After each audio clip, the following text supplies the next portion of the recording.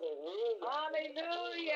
Father, we thank you so much for your servants, Pastor Barbara Gatson, Minister Ann Waston, and Apostle Candace Starr, and all the brethren who, along with them, uphold the Wednesdays of the week in prayer.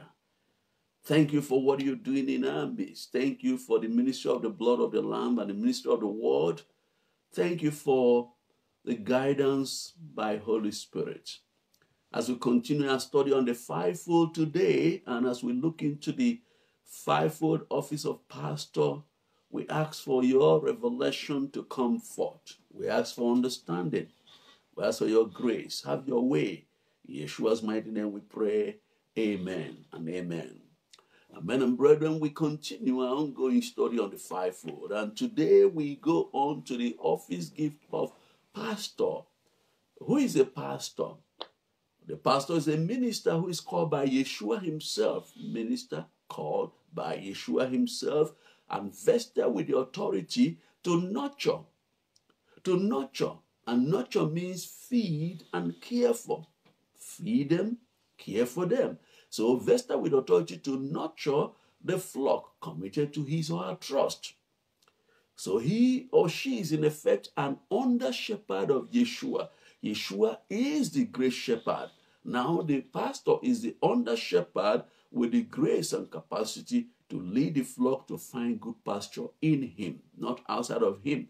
So again, the pastor is a minister who is called by Yeshua himself and vested with the authority to nurture the flock committed to his or her trust, so that in effect the pastor is an under shepherd of Yeshua that leads the flock to find good pasture in him. He is the center and circumference of their lives, and the more they grow in him, the more they become independent of the pastor.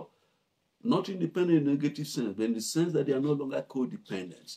The pastor is therefore to be adept in two things: using the staff to lead the saints in the right direction of life, and two, using the rod to chasten or correct saints when they are out of order. The rod and the staff. The staff to lead, the rod to chastise. Ability to exercise both with graciousness and excellence of spirit is at the heart of the call of the pastor. The office is especially sensitive because it is the very one that has been ordained to care for the flock and ensure proper nurturing so that all saints are protected, all saints are preserved, and all saints grow in grace. There are examples in the scripture in Psalm 23, the Lord is my shepherd. It epitomizes the role of the pastor, the shepherd of the flock. And that's why in Jeremiah 3:15, the Lord says, and I'll give you pastors according to my heart, and which shall feed you with knowledge and understanding. I will give. Elohim gives. Pastors, it is very important that in the model of the kingdom church, whose emergence will precede return of the Lord, the pastor is not automatically the leader of the congregation where he or she serves. Not automatically. That the pastor is the leader of the congregation where he serves. So listen to this, and that sounds very funny, but that's the truth. In the fivefold based ministry, the pastor is the nurturer, but not necessarily the leader. If there's an apostle in the house, a prophet in the house, they are senior in the pecking order of the kingdom to the pastor. His job is to nurture. We're going to come to that. And so, the pastor may not be the instrument Yeshua uses to start the church as in a visionary. The pastor may not be the most charismatic or the most anointed. He may not be the oldest or the strongest. But he's the one with certain qualities that will enable them to connect with the sheep at the heart level and ensure that the sheep is empowered and preserved. So what are the roles of the pastor in the fivefold? Let's take a few things. Number one, the first is to prayerfully seek that Yeshua will raise the missing office gifts within the fold until it becomes a complete fivefold assembly.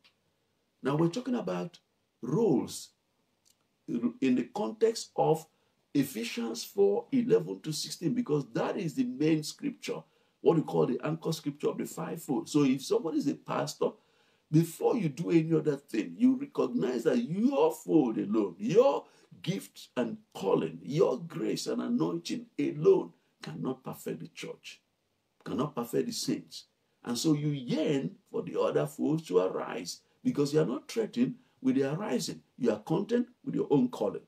So what happens, therefore, if the pastor is now sees the congregation deficient? He prays about it. Is open to the Father using him or her to bring the fivefold into existence. So he can use the teach, train, equip, activate, and release paradigm to train up the people, and among them will emerge a prophet, will emerge an evangelist in the house. Most times pastors have dual grace of pastoring and teaching. Some people have argued it's only fourfold. We don't want to get into those semantics.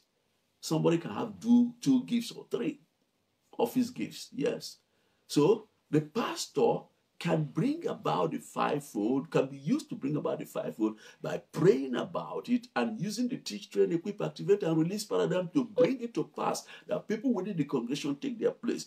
Then number two, since that takes time to happen, we're still talking about this first point of playing a role in the emergence of the fivefold. The pastor who has a passion for the flock will become part of a ministerial fellowship where the fivefold are in operation. And then what will happen? Within the fold, within the network, the Holy Spirit begins to show him that apostle, that prophet, that evangelist, or even that teacher who has something that the flock need. And he comes alongside, and then in drawing up the church program for the year, he doesn't put people to come and preach who are friends. He wants to, you want to rub their back and they rub your back. No, you know what the flock need. You carry the heart of the Father. So you now invest in that process.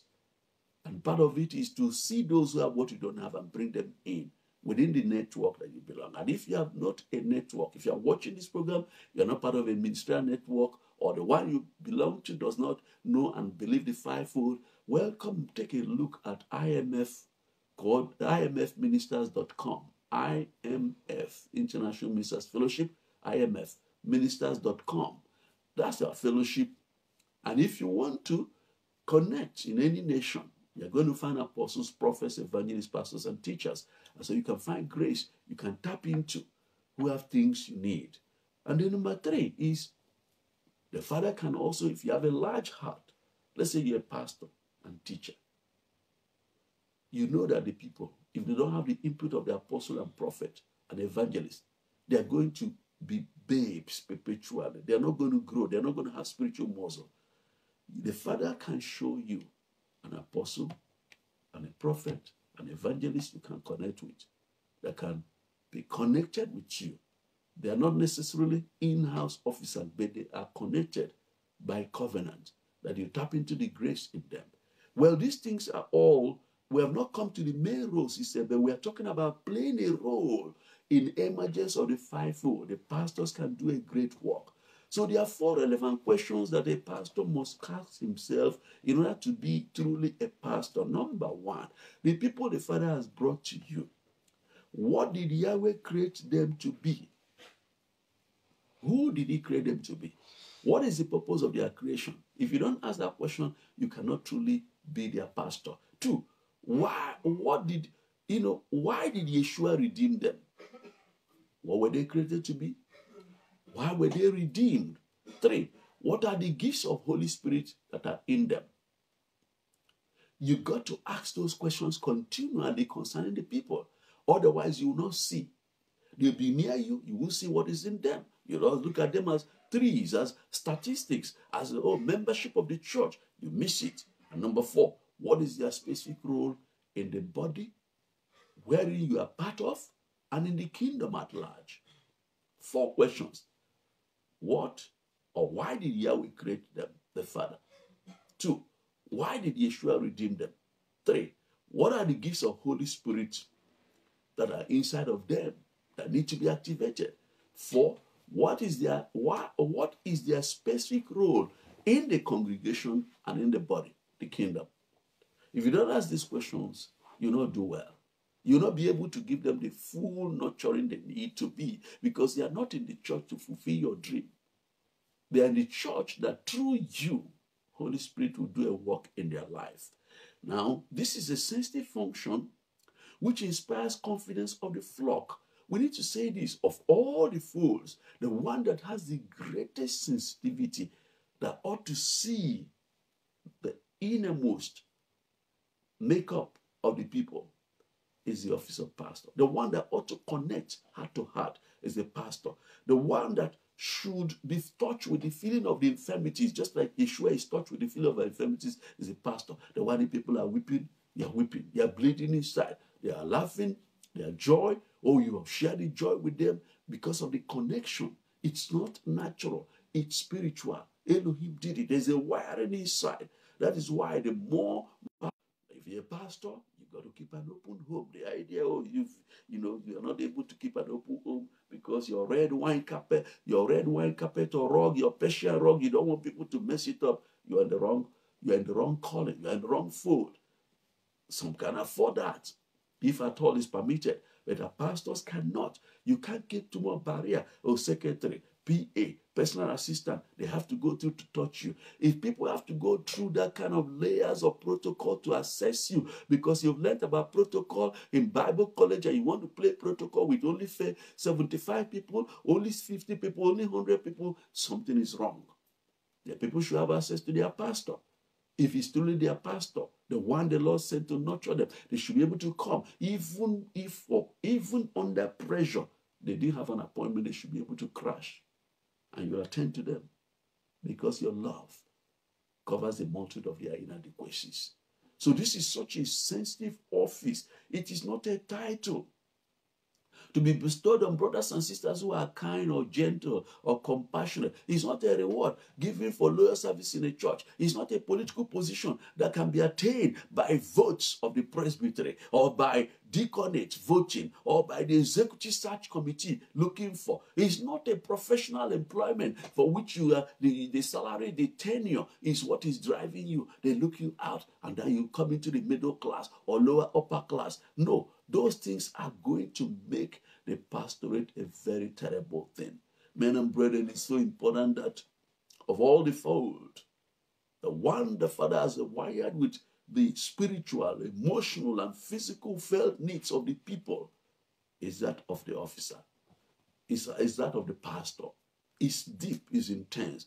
So that is what makes them an under shepherd, carrying the heart of Yeshua, the great shepherd, to the flock. And brethren, because of this, the Father wants the pastor to be the one that through the way they connect, through the way they nurture, the people can see the fatherhood of Yahweh in flesh and blood, so that they can believe his fatherhood. A lot of people are from broken homes. A lot of people are from dysfunctional backgrounds. A lot of people have all kinds of issues, inner healing issues, and they come to church in arrested babyhood syndrome. At that stage, what they need is nurture. What they need is care. What they need is love. And those things can come from one who is truly called and gifted to be a pastor. You come alongside them. You win their confidence because of the way you care for them, the way you take care of their details of them. You look at the collar. Is this scruffy? You are the one that will call them in love, pull them and say, that your tie, this is the way to put it. The one that can look at them and ask, did you have your breakfast today before coming to church? Where would the prophet stay to ask you that kind of question, or evangelist? They can't see those things, but the pastor can see that this one has not had a meal. The pastor can see that this one is stressed out and will begin to think about what to do to solve it. So it's a very sensitive function, men and brethren. And we're going to go into the second part of it, the office of pastor, the charge, signs, and pitfalls. Brethren, let us understand that the pastoral anointing comes from Yeshua, the great shepherd himself. That's why he imparts the grace in him, the one who could care for the flock. We are told that he went about all the villages in Matthew chapter 9, 35 to 36. He went about the cities and villages, teaching in their synagogues, preaching the gospel of the kingdom, healing every sickness and every disease among the people. But when he saw the multitude, he was moved with compassion on them because they fainted and were scattered abroad as sheep having no shepherd. Pastors who are truly called, it's not just give the word. They want to know about the holistic well-being, spirit, soul, body. That's the one that will look at a sister and call the sister and say, sister, I see your faithfulness and your commitment and your zeal. Sister, are you thinking about marriage? Is the Lord leading this way? That they can open such difficult conversations. You look at a brother, look at him, the way he functions, and say, brother, can I ask you a question? Do you take time to take care of the needs of your wife and the children? The grace in them enables them to carry the heart of King Yeshua, the great shepherd, without causing offense. Nurture, care. So in that regard, it's so important that we realize the charge that was given through Peter. Peter was a man who had faced real process. So Peter wrote a very powerful epistle that we want to look at a little bit more. 1 Peter 5 verse 1 to 4. The elders which are among you, I exhort, who am also an elder and a witness of the sufferings of Yeshua, and also a partaker of the glory that shall be revealed. Then they gave the charge. Verse 2, feed the flock of Elohim, which is among you, taking the oversight thereof, not by constraint, but willingly, not with fleeting lucre, but of a ready mind, neither as being lords over Elohim's heritage, but being examples of the flock. When the chief shepherd shall appear, you shall receive a crown of glory that fadeth not away. Let's take some principles from this charge by Peter. Number one, the flock is entrusted by Yeshua to the pastor. They are not your own. You didn't create them. You didn't redeem them. They are created by Elohim. Yeshua redeemed them, and he has entrusted them to you. That is serious. Men and brethren, to understand that they are not your member. In fact, it is wrong for pastors to say, my member. It's a wrong statement. I don't know how much I can say this, brethren, to you all. Don't call anyone redeemed by the blood my member. It is something that is a little bit shocking in the extreme. Why? They are his members. They are members of his body. So, they are entrusted to you. They are not owned by the denomination. They are not owned by the local assembly. They are owned by him. He has made you a caretaker of them. So a pastor should never lose sight of this foundational truth. If we understand that just as us, they are all children of the same father. Elohim has no grandchildren. So pastors must take away the mentality that we are the son of Elohim, they are your sons. If you have that mentality, you will not be able to look at them with empowering mind. You look at them with minds that they are perpetually babes and they will never grow in you.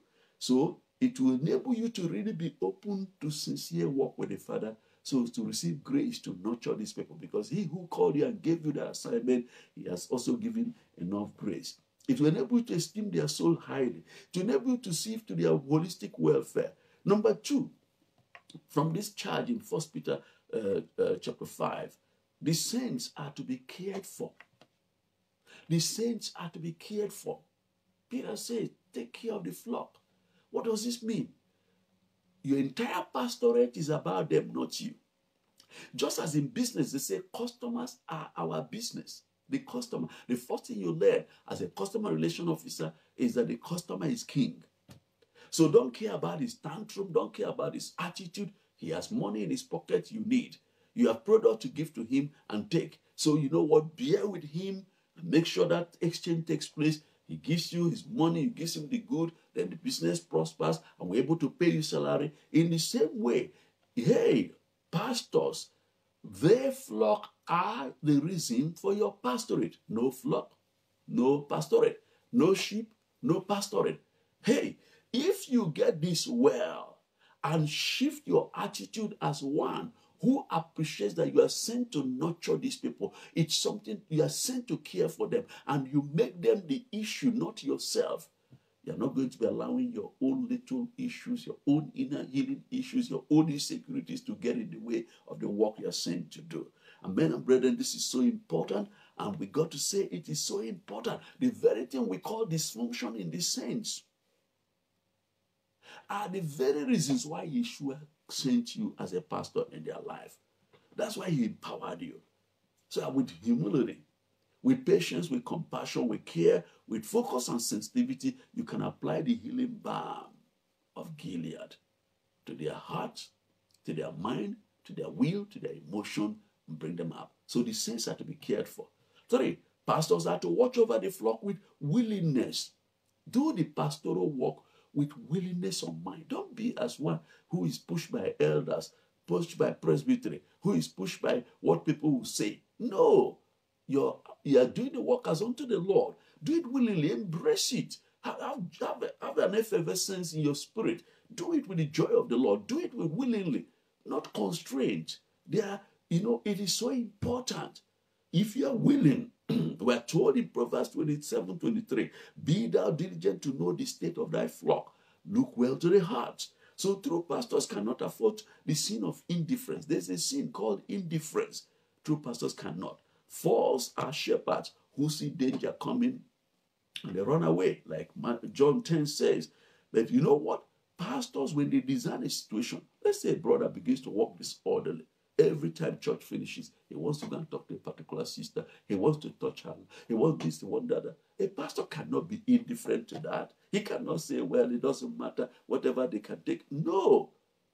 The pastor is a shepherd. He'll frown. Yeah.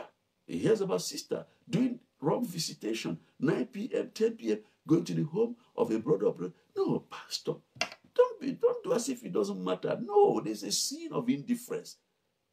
You got to watch over people's life, and you can see trends from afar, and you can raise alarm early. You can take it up with the people concerned. Men and brethren, number 4, the motives of pastors must be pure. The pastoral assignment must be done with purity of motive, pure heart, pure motives. There's no agenda. You are there to watch over their souls. You are there to nurture them. You're there to care for them. That must be the overriding thing in your heart. Number 5, pastors are not to lord it over the saints. You're not there to play boss. You're there to be shepherd. So, what does it mean? In certain situations like career, like marriage, who to marry, or which career to go, don't interject yourself so much and use prophecy and use what you think to now impose on people a solution. No. Even the younger ones who are in school, you know what? Don't interject. There are many young people's lives are shattered because their parents or their pastors wanted them to be this or that profession and push them there, but they don't have the grace. They're living in regret. All over the world is a trend. So don't listen. The Elohim who sent you does not interfere with the will of his creation. One of the things Elohim does, he doesn't interfere with the will. He will show you, he will guide you, he will never interfere with your will. So pastors must learn the fine art, teach them the truth, guide them, but don't make decisions for them. Even if they come for counseling, go through things with them and lay before them life and death, lay before them options, lay before them, and let them, when it comes to decision, let their will be part of it. Otherwise, if you lord it over them and let them do your will, they may miss the will of the Father. Number 6, pastors are to lead by example. Don't ask people to do something and you stay back. Don't ask people to fast and pray and you are there eating and drinking. Don't ask people to go on evangelism and you are there, you won't go on evangelism. Don't ask people to do anything and you can't do it. Don't ask people to give and you yourself, you don't give. And the people know if their leader is a giver or not. Don't exclude yourself from the life of the church. You are an example to the flock. If you're able to do something, they see it's doable, then they will go with you. It's easy to lead people when you yourself have an experiential encounter with the Lord that makes you a doer of whatever you teach or preach.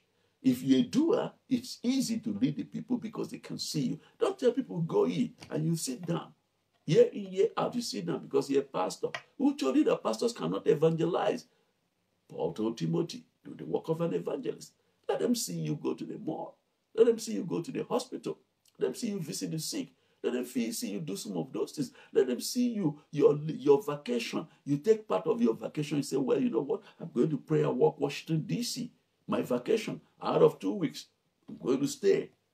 I'm going to stay in Maryland. It's cheaper there. I'm going to get a hotel there. I'm going to rent a car. I'm going to pray and walk over DC. I'm going to turn my convention, my vacation into ministry. Let them see you do that. They'll be challenged to think likewise. And then number 7, every pastor must be conscious of the fact that judgment day is coming. A day is coming. That's what Peter was saying. A day is coming when we appear before the Lord to account for how we live. And Paul already told us in 1 Corinthians 9:24-27, let's not just lead others, your soul. Don't neglect the guarding of your own soul while you're tending the soul of other people. Because if you tend your own guarding of your soul and come to the place of consecration and commitment, come to the place of loving the Lord with all your heart and receiving grace to love people, then out of that grace can you minister. Men and brethren, Paul told Timothy in 2 Timothy 4:6-8, I'm now ready to be offered, and the time of my departure is at hand. I've fought a good fight. I've finished my course. I've kept thy faith. Henceforth there is laid up for me a crown of righteousness with the Lord. The righteous judge shall give me on that day, not to me only, but unto all them that love his appearing. We are told in 2 Corinthians 5:10, we will appear before the judgment seat of Yeshua. A pastor must always bear that in mind. How did you handle this? How did you treat matters? Oh, did you get to that brother? You treated this matter differently. In that one, you treated differently because this one does this or that for you? No. We have to be careful. The judgment seat is there. Now, let's look at the signs and privileges of pastoral ministry. What do you see in a brother or sister in the church or one of the ministers you know this one is called? What is it that you should be looking out for? Number 1, a tendency. You see, listen, there are certain privileges and signs that pastors are given. One of them is a tendency to yearn for perfection of saints for their kingdom assignment. It is part of the calling of the fivefold to perfect the saints. So when you see a saint who is not only, the saint is growing in himself, is growing in leaps and bounds, and is also interested in the growth of others, interested in their perfection, is able to help. On Sunday school class, is able to help people get for the Bible, where they should find out reference, and able to help people make out time to help people to grow along. When you see that, one, it's a sign, and it's also a privilege of the office. 2, look at this. Among the ministers, the pastor is the one that ties up and channels the anointing, the impartation that comes from the apostle, the prophet, the evangelist, the teacher. The pastor is the one that ties it up and channels it, breaks it down, what the apostle say, what the prophet say, what the evangelist say, what the teacher is saying, breaks it down, ties it up, channels it to feed the flock holistically. So that the flock get the vitamin, the protein, the carbohydrate, and all the amino acids and all that. Number 3, the pastor is the minister who shares the closest proximity with the saints. And this great proximity, loves to be with the saints, loves to sit with them, ask them questions. Number 4, the pastor is the one, therefore, who can reach deep into the spirit and soul of the saints and establish a real heart connection. A connection, both heart and connection. The love is so genuine that people find that this one loves them. Number 5, the pastor is thus able to win the confidence of the flock to a profound degree, which enables them to be open at their most basic level. When pastors engage with people, they can get somebody who is a clamp to open up, because the love they manifest, the connection, The sense of genuine care makes people to know that this one is a friend indeed. This one is a pastor indeed. Number 6, the pastor has greater grace to minister to the sheep as individual members of the body. The pastor goes beyond the overall, goes beyond the statistics, goes beyond that supra thing to see the individual as an individual that needs specific nurture and care. So, having said these things, let's look at pitfalls to avoid in pastoral ministry. Number 1 is misuse of confidential information. People are going to come to you as a pastor. People are going to open up to you. People are going to share deep things with you. Let it not be said that something shared with you on a Thursday or Friday become the object of a sermon on Sunday. No. Especially if it's a pointed one. Please, if you're a pastor, just know that people are raw inside. So they can easily tie two together and they think, well, it's not worth opening up. But having said that, on the other hand, please also know that, especially in the Western world, Europe and America, there are people who come to you once you're a new pastor. Within 3, 4, 5 weeks, they want to tell you certain things about them, and they are not telling you that they are sincerely opening up to you. They want to close your mouth so that you will never talk about such things,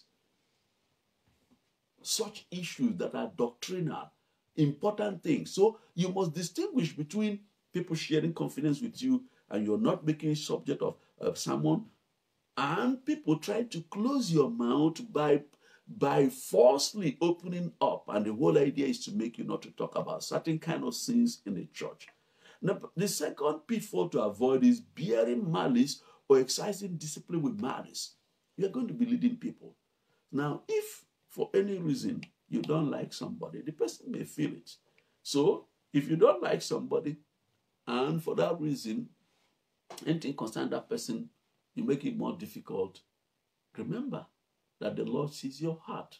He knows. If you have malice, you have brought yourself down to the level of that person as even lower. So you must learn to forgive people swiftly, fully, completely, justify them, so that you may be able to pastor them and nurture them properly. Okay, number 3, feeding fat of the sheep. Don't see them as objects, finance, source of income. If you do that, you make your God your belly. If you are driven by what you get from people, it will make you to modify scripture, handle the word of Elohim deceitfully, and that will not be one or good. Number 4, taking undue advantage of vulnerable members of the congregation. There will be people in your congregation who are elderly, who need your support for their pension, for their gratuity, for certain things. And if you are now covetous, and because of that confidence, they are vulnerable, they've handed things to you, and you begin to, take advantage of that. You see some such stories all over the world. Somebody's pension being tampered with, other things, agreements being tampered with, will being tampered with. The moment you begin to do that, you know that that's the spirit of Judas Iscariot, who dipped his hand in the pocket. Don't take undue advantage of vulnerable members of the congregation. Or maybe people of the opposite gender, they come to you for counseling and they begin to insert yourself into their soul realm, and before that, you become socially attached and you begin to get emotional satisfaction from that attachment, or even defilement. No. Because somebody, let's say people quarrel, a husband and wife quarrel, and then you enter in. Instead of trying to get them come together, you begin to feed one person to feel that person is the better part, and before you know it, you insert yourself and you are the one now supplying the lack in that person. No, that's a vulnerable person. You handle with care vulnerable people. Number 5, not empowering the flock. There are some pastors who love the flock in a negative way. They now want to cover them. They look at the people, they never believe they've grown. They look at what they are seeing is the man they saw 5 years ago, 3 years ago, raw, and they never see. So they never have confidence to give them assignments to do, to give them assignments to grow. Somebody has been in church for 7 years, and once he has never gone to the pulpit. What is wrong?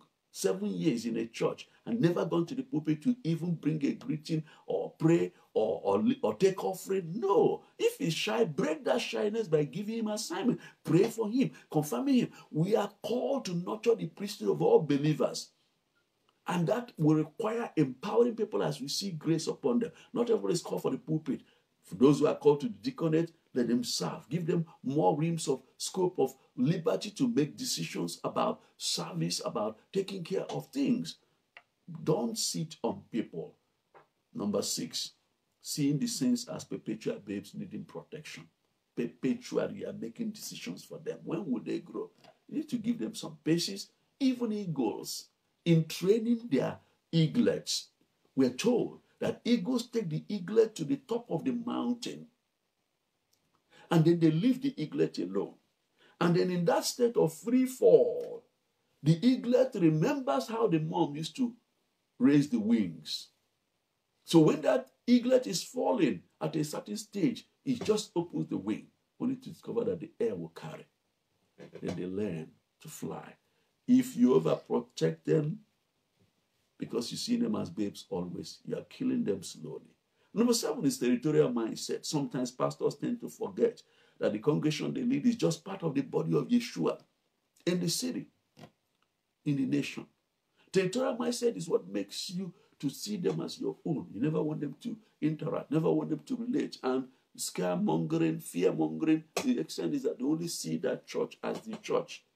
And that leads to a denominational mindset. The territorial mindset of the pastor can affect the people, and the flock begins to think territorially. And the territory becomes just that 4 walls of the church. No. Teach your people where the body. Teach them what the body is, the grace in the body. Teach them to be able to discern. So when they go for a revival and a big name is there, certain things they will do. They know that these people have come with their crafty wares.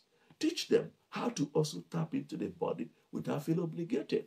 One of the things we tell people, anywhere there's a manifestation of the Lord's presence and you are there, tap into grace without getting attached to people.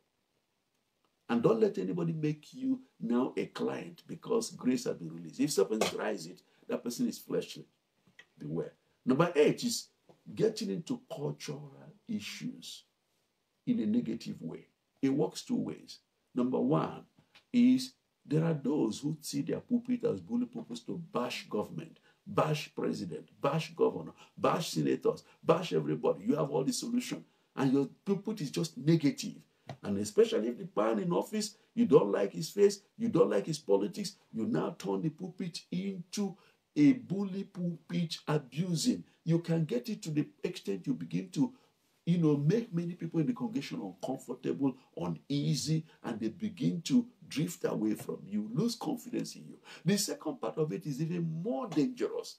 So while the other one is bashing, criticizing, not being under authority, the other one is where you now turn the pulpit into a megaphone of somebody in office, either a governor, a mayor, either a president. Anything he says, you amplify it on Sunday.